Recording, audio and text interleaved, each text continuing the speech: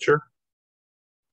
Well, Jason, you and I've never met, and you just said this is your first time on Zoom, so you are blessed. Tell me a little bit about yourself. Well, I've never been on Zoom, but I have used Google Meet before. It used to be Hangouts or whatever. So I have used video teleconferencing, but just not Zoom itself. So, but I'm originally from Pittsburgh. Both my families, my mother's family, my father's family, were Catholic. But when they were like late teenagers, early 20s, they were part of the Jesus movement, the late hippie Christian, kind of situation. They had really cool, home meetings, and they would meet in the park, and they would have worship services and Bible studies and all that kind of stuff. Real informal, non-institutional type situation there for a while. And then some folks said, "You guys should really get into a church." So they started at the AG, Assemblies of God Church, when I was a kid, and then that was in Pittsburgh for a while there, and then we moved to the DC area when I was finishing high school. And so we were at a non-denominational church there, which was very similar to the type of AG we were at before. And we had a really good youth pastor there at church. And so at that high school is where I met my wife. We got married shortly after college. And we moved further out of the DC area. I mean, we were still in the DC orbit, but we were further out in the hinterlands. And we were helping out a friend of ours. Actually, that youth pastor went back to school, and he became a Foursquare minister, which is also similar to AG. Yep. And Foursquare, he got based at a church in just over the border in West Virginia there, not too far from where we're at. And we went out there to help him out. And my wife was, she did the music, in worship, and I was on the council for a while, and then eventually the treasurer. And so we had a really good situation there, a really good learning experience, because we were with good people that we knew and were happy to be with and happy to be helping out in various ways in the church. And we got to see a little bit behind the curtain, how things work in that world, in the church, in the church itself, the denomination, and the how things operated institutionally. So, and then I started reading. I hadn't really been a reader. I was math, science, and I'm a software engineer by trade, and sports and math and science were my thing. I really wasn't into reading or, that side of the brain, that what really wasn't for me. So I thought. So I really started having a pretty good time reading. It took me a while to get into it because, all through school, it's mostly fiction. Yep. When you're a young child, it's obviously fiction, and then even if you get a little bit older, even through high school, it's mostly fiction. You're reading some nonfiction, but I hadn't had the experience of getting into the types of material that I would have been interested in. And so I started with scientific, the Bible and science and all that whole debate on various topics within that realm. And I had always wondered why there was such a problem for a lot of people. Why there was so many people debating. There's certain strains of Christians were debating people on these topics about the age of the earth or evolution, or there's lots of other types of topics that hit that range. So and because it's related to science and something that I am interested in generally, or at least have a mind for somewhat, I figured, well, let me look at this as a way into reading, as a way into learning how to read and becoming disciplined enough to actually understand what I'm reading, get into a chapter and finish it and remember what I started reading about. And so that was fascinating. I was eye-opening. I eventually became more fluid at reading and got to the point where I could actually make it through a whole book. And man, I caught fire. I read a lot. And I read, different people's reconciliation of their faith with their profession in a lot of cases. So I read about young Earth creationists, old Earth creationists, theistic evolution, or all those different types of perspectives. Hugh Ross was one of the big ones, and Francis Collins, the head of NIH. He worked on the Human Genome Project, and he had a really cool book that he came out with, and talking about his perspective. And so that got me into reading generally. And then I started getting into, I saw a video of someone had come by the church and had this video, and thought I might be interested. I looked at it. It was Michael Frost. He was talking to a group in, I think Minnesota or somewhere in the US. He's Australian. And he was talking about mission, and a lot more than just about that, but that was kind of like the introduction to that. So I started reading a lot on Michael Frost and Alan Hirsch, and talking about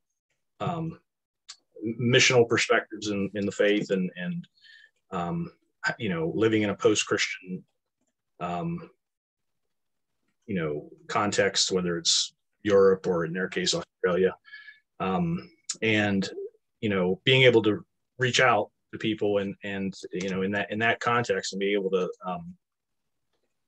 what do we do as people of faith, as Christians, as people want to share our faith, and in a place where it's no longer people no longer come to us, so to speak. Yeah. So, and it was funny. You just had a discussion with David from Germany about a lot of stuff. Yeah. A lot of this type of thing, and it was funny because I had signed up before you had released that, so I didn't know you were going to talk with him about that. And I was like, this is like all the stuff I wanted to talk about. Well, I just finished a very interesting conversation about creation science stuff, so that'll be coming on the channel too. So keep going. You're doing great. Yeah. So the missional stuff, and then how we do church, which follows on from that, the ecclesiology. And I really had a very good experience as a young child with my folks having a very non-institutional, informal situation, with their ecclesiology, and I also was a part of an institutional form, and understood how that worked a little bit, and kind of was. I've kind of been in the mode of going the non-institutional route. Yep. And so we moved back from West Virginia to Maryland, and my wife and I have been involved in various projects in the past 12 years or so, and really have I've kind of had kind of a I've been wanting to talk things out with someone like yourself who has the institutional perspective, and can and is also open, and is willing to talk with someone who may be coming from a different perspective than they are coming from. So, and it's hard to talk to people in churches like that, especially clergy, because they quite often will be defensive or whatever. Just it could be a threatening topic for someone. Absolutely. Who derives their living from That's right. You're threatening their livelihood. All those software engineers, they're destroying the world. Why don't we ban them? Right, exactly. And I get that. I get that. And I really was coming from a place where I had a fantastic example of a pastor and good people Yep. within the institution. And so Yep. so there's very good people within all the different flavors of Christianity. Yeah. But I still do hold that the institution itself, I think, can be a hindrance to the faith rather than a help. And I know your perspective is that, you need that long-term vehicle, so to speak, to be able to keep the thing going, or keep the, to have various things that will help in long-term, the long-term perspective and so forth. And, the ossification and the preservation are deeply tied. Yeah, right. Institutions. The plus and the minus. Yeah. That's plus and the minus. They're almost always together. Yeah. Yeah. Yeah. And I mean, as I read the Bible, as I see, the early history of the church, I just, I don't see a lot of that, the institutional part of it, and, I know it's, for a lot of people, it's very easy to say, oh, once the Edict of Milan happened, and once Catholicism started and all that kind of stuff, that's the bad part or whatever. And I realize there's history before that. There is some institutional organizational history that preceded that. It's not there's not some magic that happened there that messed everything up. There was a meeting that's reflected by Acts 15. They did have a meeting. Yeah. So I do realize there's it's more complicated than a lot of people would let on, but yeah, I still I think there's just, and another thing I should mention about my reading is my wife and I homeschool our children. We have 4 kids, and so I read a lot in that area too, to prepare for that. We read John Holt and John Taylor Gatto and Ivan Illich. Oh yeah. Oh boy, yeah. There's Illich is one of my favorites. Yeah. So you can see where some of my influence comes from. Very, very non-institutional, and so I've very much appreciated reading and listening to him. Basically everything he's done. But also because I was into Frost and Hirsch, I picked up on the line that they were in. They would reference Leslie Newbegin, David Bosch, N.T. Wright, various people like that. And so I started reading in that vein too. And so Tillich, another one that they mentioned. And I'm really interested to hear what Vervaeke was talking about with Tillich, because his interpretation of Tillich, I think, is a little different than I've read Tillich extensively, and that's kind of I don't know if I get Tillich the same way he's getting Tillich. I mean, right now I'm reading with the small group we have on Sunday nights. We meet for it's basically church for us, and in the small group we're going through Tillich's sermons, a book of Tillich's sermons. I've read his academic work, but going through his sermons, it's hard to see how you would get to where Vervaeke gets to with Tillich, being from the non-theist, where he gets the non-theist perspective from him. But that's interesting. Yeah. So there are volumes there are some collected sermons of Tillich's that are out there in publication. Oh yeah, they're fantastic. And I'm really good. Curious. They're really good for right now. A lot of it, like shaking of the foundations, would be great to read right now. He's a little bit difficult, reading wise. Yeah. His academic work is very difficult. But his sermons are obviously. Yeah. Well, your sermon, you have to. Right. You gotta talk to somebody outside the academy. All types have to be the audience there. So I understand that. But definitely shaking the foundations. And there's another one that we're reading after that, the new being, I think maybe. I can't remember the name of the book because we haven't read it yet. But very good stuff. And now he does Tillich does get into uh, at the end of the Courage to Be, I think, is the one where he talks about the God beyond the God of theism. And so in that in that space, I can see where he might be getting to a non-theist understanding, but having read the whole book up to that, I just take it differently than Viveki takes it. Maybe perhaps, perhaps there's something I'm not getting, but well,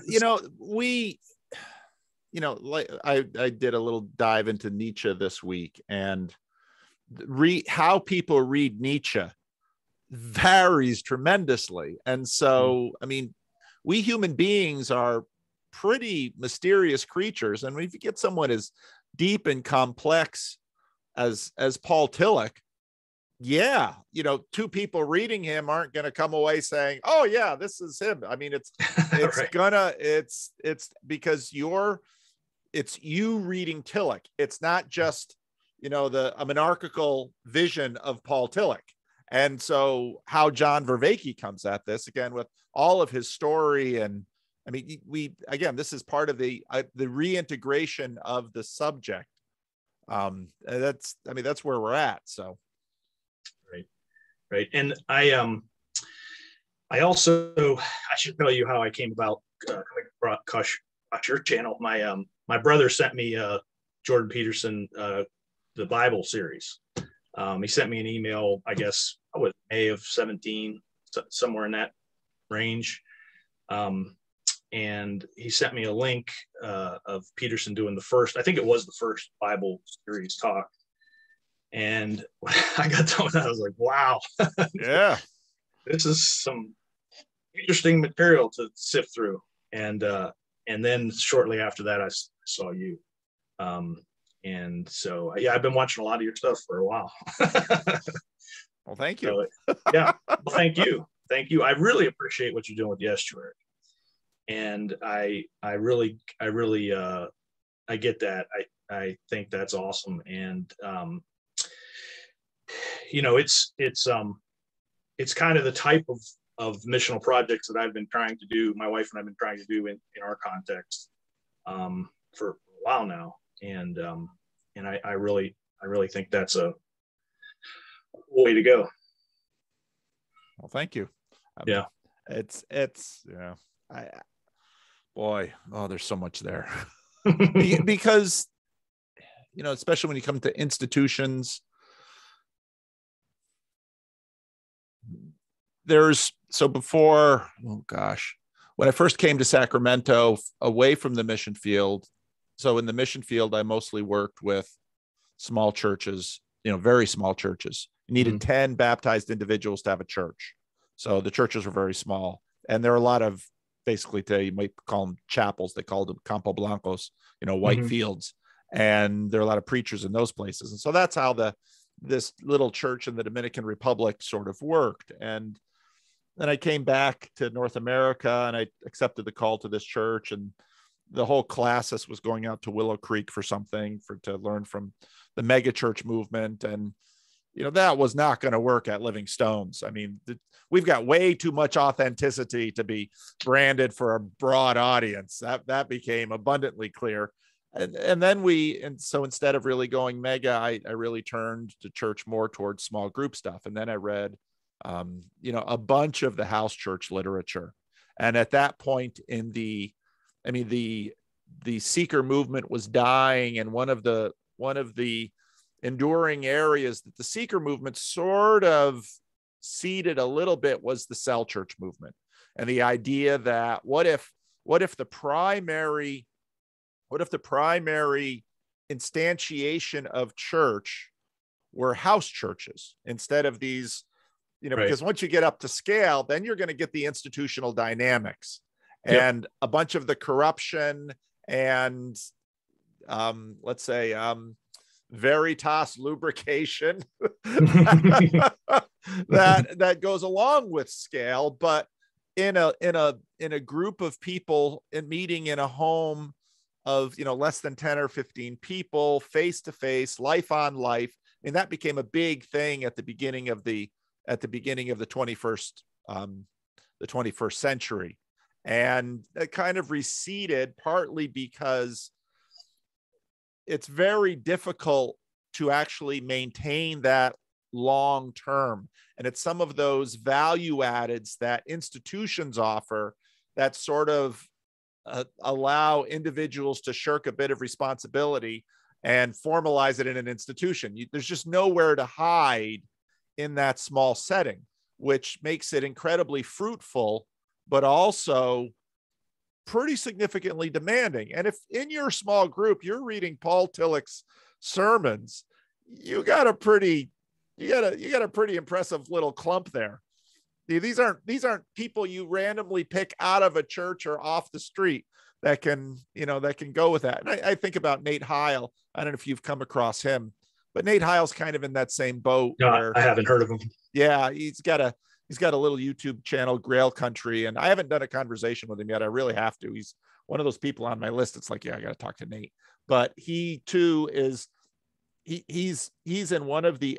Have you talked to John Van Donk at all about getting in the Estuary Support Network? No. You should talk to John Van Donk. And Nate's in one of those groups, and so it's part of how I've sort of pitched Estuary to churches is downstream, and I've been reticent about pitching Estuary as church for reasons I'm sure you can understand, given the seats I sit in. But I very much understand how you see it that way, given the cell church, home church model. Yeah, it's there's a lot of the institutional features that just really rubbed me the wrong way when I was in when I was in it, kind of on that side, on the other side of it, behind the curtain, so to speak. You're reporting all the numbers up to the denomination and the money and the all that kind of stuff, and every once in a while there'll be something coming down for you. Okay, we're doing this now. We're doing this church growth movement thing or whatever. Not necessarily that, but I'm just saying the types of things that might be coming your way. Whatever the various things. I mean, you're in it, so you know what you get, but what you have to do both directions. And while, like I said, while I believe there are great people in the institutions, I just think that I just saw so many things that were like, man, this is unfortunate. Yeah, this is really unfortunate.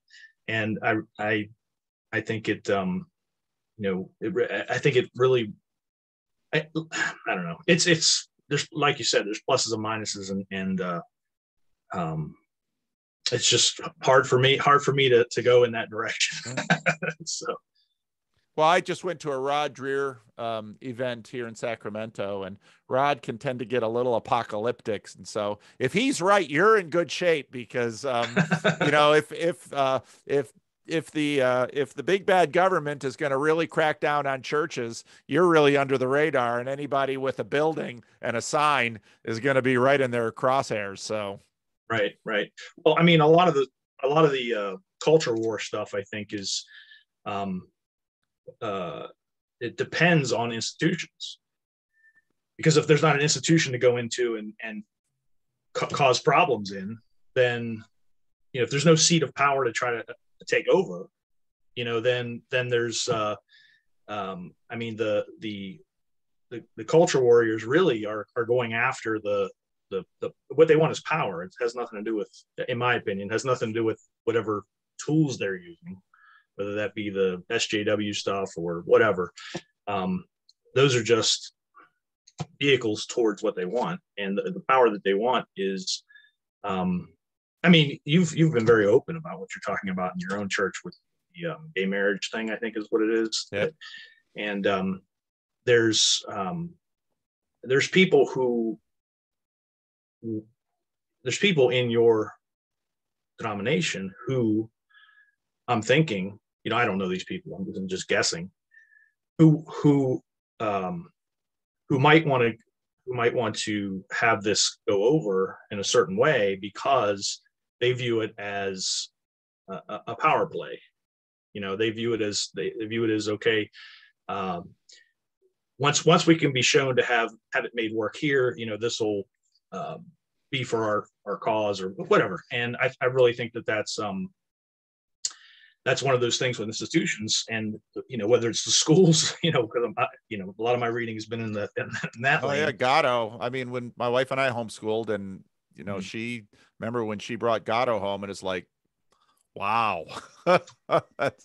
You said your wife's a teacher too. Yeah, she's in the system. Well, so part of where we got here was we were homeschooling, and for a while the State Board of Education was getting a little bit more tyrannical and threatening to crack down on homeschoolers. And so she said, well, I better get my teaching credential. So if I have a teaching credential, that was sort of the avenue. If I'm a credentialed teacher, the state can't really get at me in terms of my children are not being educated. But in order to get a teaching credential, she entered into that system. And then, so for a while I was homeschooling while she was teaching in a regular school. So, it's kind of crazy. Yeah. My mom was a teacher for many years and eventually went back to school and got into the administration end of it. And she wrote a book not too long ago when she retired. And really, I mean, she was, she's coming from the same perspective as I am, so to speak. And in that, she just saw how much wrong was done in the system in the name of educating, but it really was about something totally different. Yeah. And that her book was, actually she was out in your area. She retired, I guess, 5 or 6 years ago, and we moved her back this way. My brother and I loaded up all her stuff and drove across the country. And but she was in the I guess Rockland, Roseville. Oh yeah, somewhere that's a suburb somewhere of Sacramento.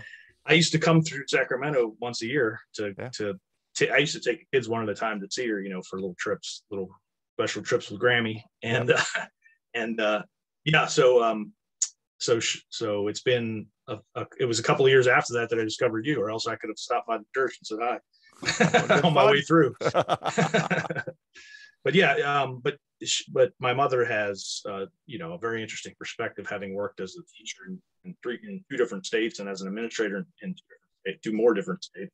So Pennsylvania, Maryland, and California, for a good chunk of years in each one. So, well, part of what my wife is seeing when COVID hit, my wife, who was, very popular with homeschool, really loved homeschooling. She saw the first year of COVID, when they shut down the schools, as this big opportunity to really help parents homeschool their children. And what the message she got back, both from the institution, but also from the parents, was, I don't want to spend all day with these kids. Right.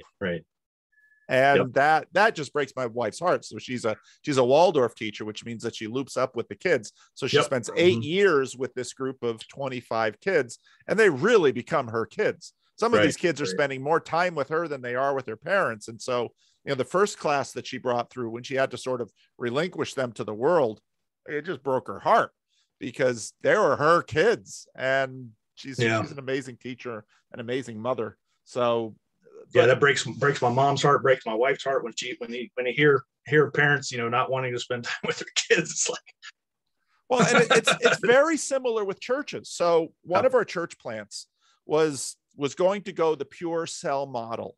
It's life on life. They had developed curriculum for faith formation. They did all of that. And so they went, often with a church plant, you'll start with a core group very quickly. You'll get up to the worshiping community and then up from there, because you want to get up over 200 within the first 2 years. Otherwise, you never really break the atmosphere, as it were. But they decided, no, they were going to be a cell group and just have maybe quarterly celebration services where they bring them all together, something like that. And basically what they learned was the people didn't want it. They wanted, analogous to the schools, they wanted the big institution that was going to feed them.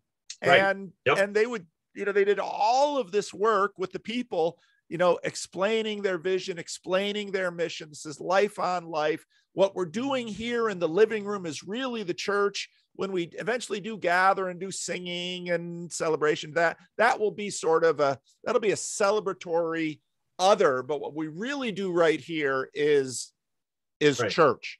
And Right. for the most part, people said, I don't want that. Right. I want an event I can come to and sit there and be fairly passive and enjoy it and feel like I've gotten a little formation in me and then go back to my life. And I'd really like to keep it within an hour. Thank you. Yeah, So right. No, you're absolutely right. And I think that's my theory, is that it comes from school. In our context, in the American context, the evangelical church, or the Protestant, most of the Protestant varieties of church, that's what it is. Well, Catholic and Orthodox too. I mean, the Protestants inherited this.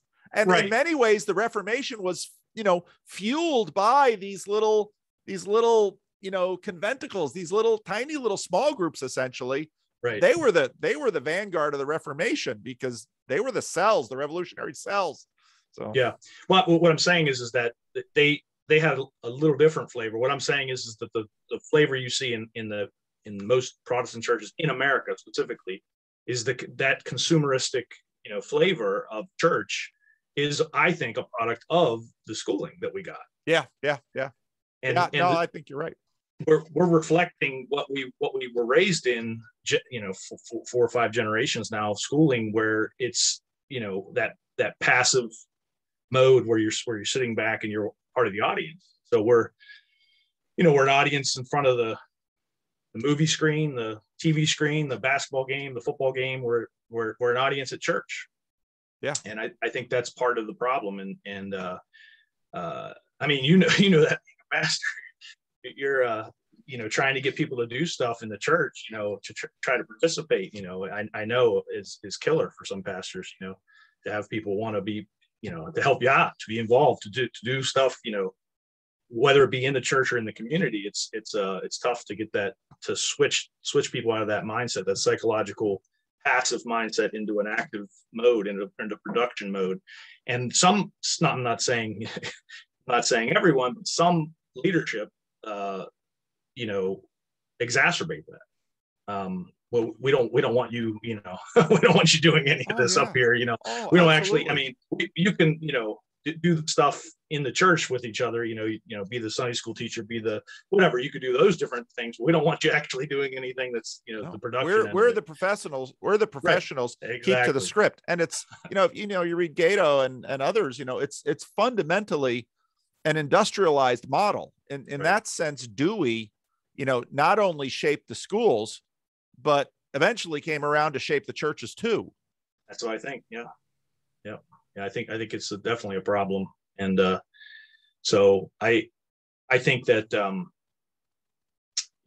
the estuary type thing you're doing, and the getting outside the church really is that's the missional end of it, is really because in that consumeristic model mode, people are told to bring people to the church. That's what has gone for many years as missions. Go get some people, bring them into the church, and that's really expecting people to come onto our territory, onto our turf, and they're in an uncomfortable setting, and they're in an uncomfortable place, and we really need to be the ones who are. Yeah, and even the issues of the same-sex marriage issue that is destroying my denomination. In many ways, that's far better addressed in a small setting, because then it's face-to-face, and you actually have, once you level up into the industrialized region, now you've got issues of credentialing, right, and standardization, and basically behavioral management. I mean, in that sense, all of this modern machinery enters into the church, and many of the issues that we're dealing with are caused by that modernist industrial framework that the church has completely bought into, to the degree that it doesn't really know how to live without. Right. yeah, that relational accountability that you have in a small group, like you said, dealing with that very sensitive, very personal issue face to face.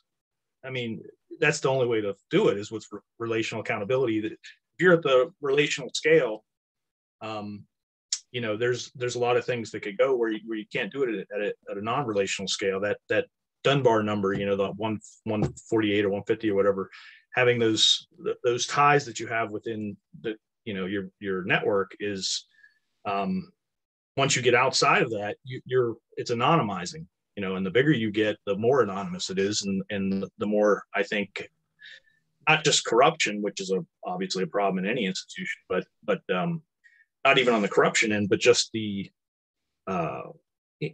starting to be inhuman to one another, like there is online. People online are they say things that they would never say to someone in real life. Well, and I think that also gets into the crisis of the person where we're at now is also partly caused by this, because I experienced that very quickly when my channel got up above 1,000 subs, because when the channel was smaller, which unfortunately was only for about a week, because YouTube just goes whoosh. And what that meant was, my Dunbar number was just exploded very quickly, which it hadn't been, basically because of how small this church was. Mm-hmm. And that sort of protected me for a long time in many ways, but suddenly, very quickly, the channel got beyond, my capacity to remember everybody, to remember everybody's names, to remember everybody's story. I've got a pretty good memory, and so I can fake it fairly well in some cases. But there are people out there who have been hurt and disappointed by me, basically because in this modern frame, I can't value them as a person, as an individual, because I'm simply dealing with too many people. Sure. Yep. And it's, I lament that, but I'm sort of trapped in it. And you can say, well, you can destroy the trap by shutting down the channel and by, turning off YouTube and, changing my email address and getting off Twitter and getting back under the radar and saying, no more of that. If you want to find me, you got to find me. And, right. but even then, maybe after 2-3 years, people would forget about me. But is that the best thing to do now? Well, I don't know. Well, see, it's funny you mentioned that because that's kind of, a pull in me, localism, which is what my whole thing is, but then I looked at video of Jordan Peterson talking about the biblical series, and that was valuable to me. Yeah. And then I met your channel and have learned many things. And it's that thing. It's that pull. It's like, I think only the in-person stuff is the real stuff, and that's the stuff we should focus on. But then also, I read Tillich, for example, other books, Gatto, Illich, books themselves. And, right. So once you have a book, that book breaks that Dunbar number, right, if it's in any way successful at all. And so I think probably it's a balance, and it looks like you're pulling it off. Well, so far, I am, and it's, I'm at a war inside myself, because on one hand, people will say things like, well, if your channel grows, you can help more people. Oh, okay. I guess that's true. But if my channel is already of decent enough size and it's a small channel, given, I started roughly about the same time as Jonathan Peugeot or Rebel Wisdom, in roughly the same little corner of the internet. Even John Vervaeke's channel started later than mine. His channel is, 2-3 times the size of mine in terms of subscribers. And, knowing something about metrics in the internet, subscribers are by no means the only metric. Someone commented this morning on a video, he said, given the number of likes and the size of your channel, you have a fairly determined audience. Yeah. And that's true, a fairly devoted audience. But still the audience is kind of big. So, and Jesus struggled with this because on one hand, you have his Galilean ministry, which, in the Gospels, in both the Synoptic and in John's Gospel, he gets to a point with the Galilean ministry that he basically decries it, in some ways turns on the mob and says to the mob, you're following me, but you're not following me. Right. And if you really were following me, things would be different. And in the Gospel of Matthew, he basically says to the mob, on Judgment Day, it's going to be worse for you than for Sodom and Gomorrah or Nineveh. And it's like, I'm amazed you didn't die right there, because and so then he goes down to Jerusalem, and it's somewhere between 12 and 72, which again is within his Dunbar number, and in Jerusalem is where the climax of the story gets reached. So these are tricky things that we're dealing with in terms of size. That smaller but more intense discipleship, that model is this slow evangelism, the key ecclesiology of the small, that these are the types of things that makes me think of, the perspective you just shared. Should we be focusing on discipling less folks, and I don't know, making more disciples, but less deeply, what happens a lot in the mega churches and things like that, I think. Who knows? yeah. And at the same time, I've read James Wellman's book. I really should talk to him. He, some of the points he made in defense of the mega churches, you can do some things. I mean, this is sort of where the cell model arose, and why, my friends, tried to plant that, because they wanted a hybrid system where it was both and. And there's a lot to be said for that. But in the end, the consumers won. Right. Because the consumers were paying in an industrial, our friends came to a meeting, myself and my pastor friend in the Rockland area. We were starting this cluster, and these two young idealistic church planters were like, we don't really think of ourselves as an institution. It's much more of a movement. And my friend says, does your movement have a budget? Will your movement pay you a salary?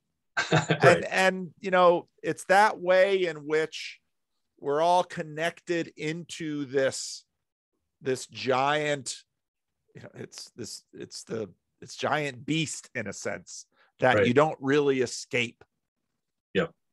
There's weeds and wheat in the church, and there's weeds and wheat outside of the church. Yep. Well, we only have about 10 more minutes yet. Is there anything you wanted to get to that we haven't gotten to? No, I think we ended up at several different points. We ended up at the places I was hoping to get to all along. So that was a good discussion. Well, let me ask you this question. Where would you like to see this channel go, given all of its, because you see it through, I mean, you see, I've got inside of me, all of these conflicts. Yeah, right. In some ways, I mean, my channel couldn't be, if my church had 300, 400, 500 people. Yeah, you would not be on here. Yeah, I would not be here. Right. I simply could not. I would be right. I would having to be, but now, especially after COVID, the church is tiny. Right. And can I visit people, especially when they're 80, 90 years old? And so no, you're if you want to talk in Christianese, but in the YouTube world, you've made disciples. I mean, you have a whole bunch of little YouTube channels that have spun off of yours. So in a way, you have it's kind of gross to talk about in that way, but it's like if you were to look at the YouTube landscape in the context of, or way in which some people look at the church, you have podcasts that have been started through your movement, so to speak, if you want to use that, Christianese type talk. And so, more power to you. Well, and part of, in a weird way, this is sort of YouTube on the other side of the Dunbar number, because one of the things that became apparent very early on was people who are following my YouTube channel / podcast, because the audio, it's been interesting watching the numbers on the YouTube channel and the numbers on the audio podcast, because the audio podcast keeps growing, but that's invisible to people coming to the YouTube channel. Sure. So now the audio podcast, which was just kind of an add-on, is about a third of the size of the YouTube channel, a third to a half, depending on the video of the reach. The podcast doesn't scale up like YouTube can, because it doesn't fueled by this algorithm. But people, it became apparent to me fairly quickly that anybody who follows my channel gets more of me than most of the people in the church in a certain way. Right. Because what do I have to do on a Sunday morning? If they're only coming to the worship service, they're getting 20 to 30 minutes. I put in 10 hours during the week, and it's coming every day. And if they're going to the Sunday school class, well, then they get another hour maybe. And the Sunday school class is much more, now I've been putting my Sunday school class on this channel too. And that's much more like my YouTube channel than a formal sermon, because a sermon, just like with Paul Tillich, you have to take all of this stuff and try and get it into a tiny little thing for a very general audience. And and you're in the broadcast mode rather than the dialogical mode, as we are. Exactly. Right. So in some ways, YouTube sort of flips over the Dunbar number, and a couple of thousand people, probably between 2,000 and 4,000 people, listen to me 3 to 7 days a week. Yeah. And that's pretty intensive discipleship, which is only facilitated by this medium. Right. And yet, like John Lejeune talked with Peterson about, the people out there it's not the same. That's right. Disciples in real life. Yeah. That's right. Yeah. And on the original side of it, Jesus spending, he had 12 apostles, but, a close reading and reading of the tradition says, there's probably this group of 50 to 100 that were really sort of on the inside. They lived with him. They had him more hours in a day than even my rather oppressive volume that I put out can afford. And a much richer, because, again, and people will say, well, you're my pastor. I can't be your pastor this way. Not really. Right. Because you're only seeing me through this dark mirror. And if the people in my church, part of the reason they don't watch my YouTube channel is, in some ways, they know me better, but it's a different me that they know.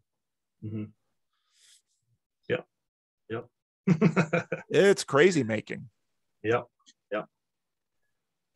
Well, God bless you in your work. Well, thank you. This is wonderful. Is this something that do you want to watch it before I share it, or what would you like me to do with this? Yeah, if you don't mind. I just want to make sure I hadn't mentioned something and forgot that I shouldn't have mentioned that or something. No, absolutely. And, sometimes what people have done actually, and because you're a computer guy, sometimes what people have done actually is edited the video and sent it back to me, because there was a couple things that they said that I really shouldn't have said that. And that's totally okay. And it's also totally okay to not share it. But I liked a bunch of the stuff that we talked about today. And I think I wrestle too, because I obviously on this side of YouTube, I see the analytics and the conversations with randos never get the views that conversation with Peugeot or Vervaeke or some of the monologue or commentary videos with a hot title will get. But these are in many ways, I think in some ways, the real channel and the real where the real work is being done in the channel. Sure. Yep. Anyway. Yep. So thank you, Jason. This has been a pleasure. So Thank you.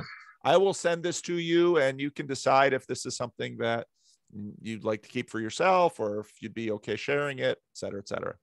Cool. Thanks, Paul. Great.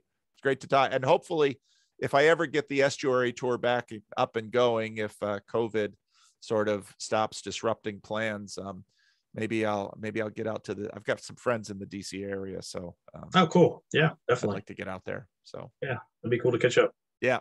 Thank you, Jason. Thank you, Paul. Talk to you later. Okay. Bye-bye.